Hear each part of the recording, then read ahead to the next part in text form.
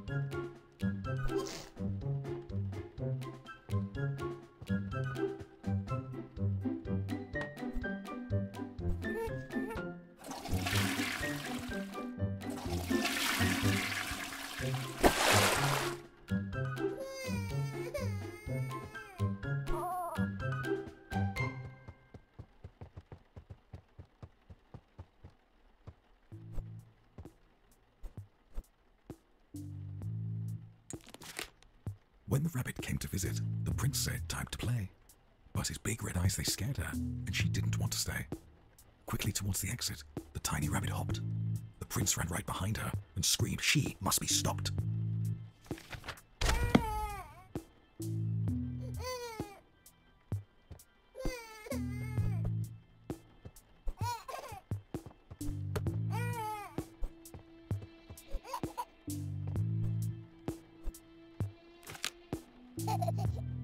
Through dark corridors he chased her. Hop, hop, hop. A relentless, futile flight.